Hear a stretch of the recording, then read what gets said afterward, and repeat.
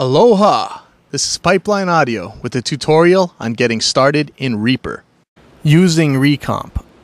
In the last video, ReaComp Basics, we learned about ReaComp's controls.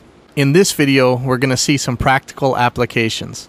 Be aware that these controls are all highly interactive, and a small change in one parameter could have a drastic effect on the others. This is the price of power, but it's also the benefit.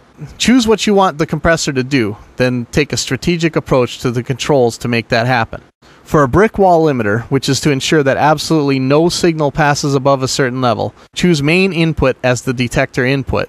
Set a tiny bit of pre-comp, attack to 0, ratio 100 to 1, and the RMS size to 0.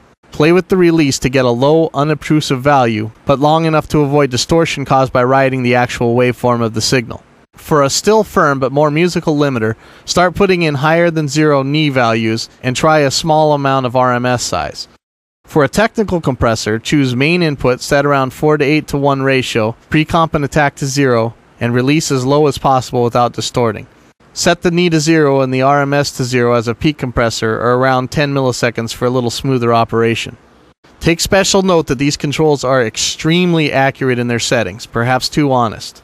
Even for a technical compressor, or especially for the type of channel compressor you will find in a 3-letter style mixing console, you'll likely want to set the knee and RMS sizes to something greater than 0, in order to have a little bit of wiggle room with the settings. Doing a typical bass guitar hard limiting setting, for instance, a 6 to 1 ratio, 5 milliseconds attack, seems to work well with a moderately slow 50 milliseconds RMS window and a 3 dB knee size. Even 3 dB for a knee can still seem quite hard and in control without getting overly fussy, pumping and breathing. Now, when it comes to character type compressors, a lot of thought has to be given as to the how and why certain compressors sound the way they do. ReaComp is very much the equivalent of a box of capacitors, photoresistors, VCAs, and tubes.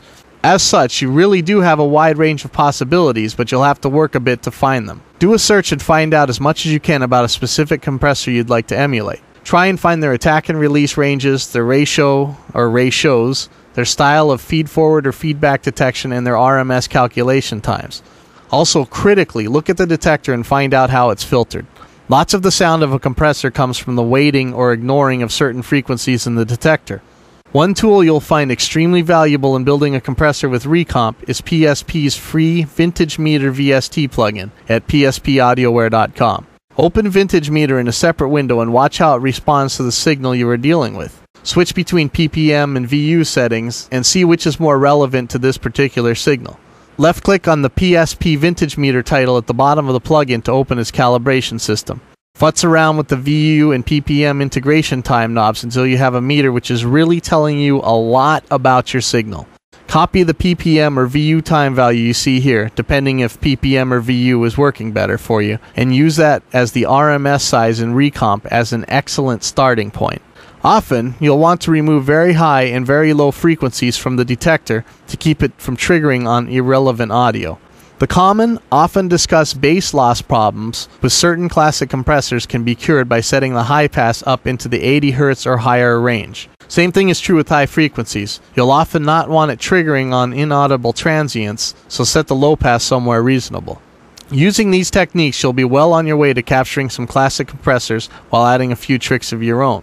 Need a de-esser? Click the Preview Filter Output checkbox and move the high and low pass filters around until all you hear is the offending sibilance. Uncheck the Preview Filter Output checkbox, set the ratio around 8 to 1, attack around 15 milliseconds to keep some clarity, then lower the threshold till the sibilance goes away. You'll find other uses for this type of function, like de-popping and de-farting bass guitars, and yanking unruly cymbals out of tom-tom tracks. For some really advanced tricks, mix in some of the dry output for a parallel or New York compressor type of sound. This is just the tiniest bit of scratching the surface of ReaComp's power, but hopefully it'll get you pointed in the right direction.